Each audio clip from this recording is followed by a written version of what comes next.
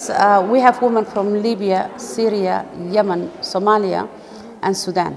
One of the issues that we are discussing is, even though the United Nations has resolutions like the 1325, which says that women should participate and be part of mediation and negotiation and working on peace, because women, are the mothers and the wives and the sister and all of that. And when conflicts and crises come, they're always the one that end up to work. They're the backbone of the family.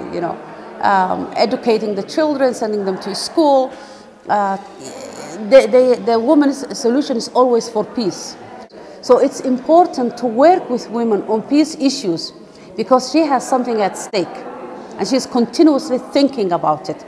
Her livelihood depends on it. We cannot think peace as something that's not personal.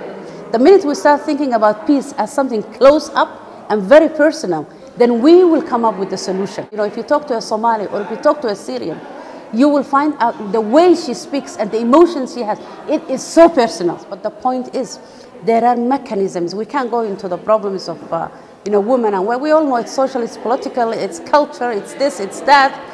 It's dictatorship, it's the lack of rights, it's the lack of, or the political will of governments that are not going to implement what's in the constitution.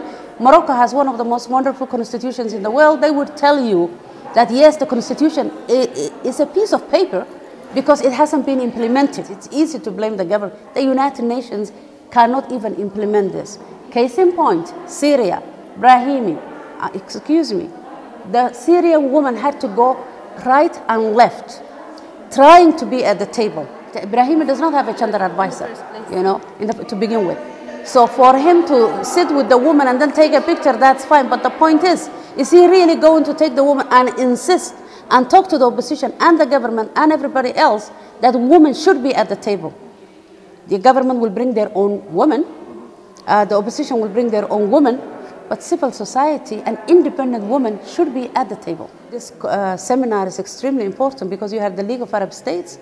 I'm told it's one of those few times, if not the first time, that you actually have 5, 6, important people sitting there listening to what the women are saying, and also for them explaining what the League of Arab States does.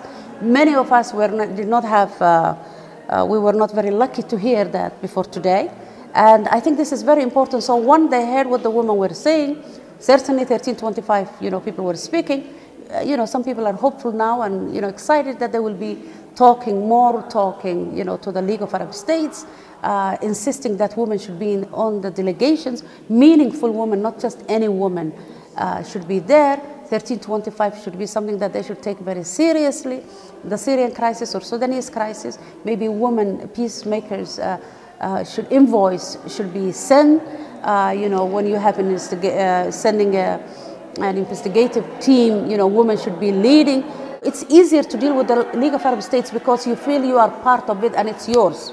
The United Nations is something you share with everybody else.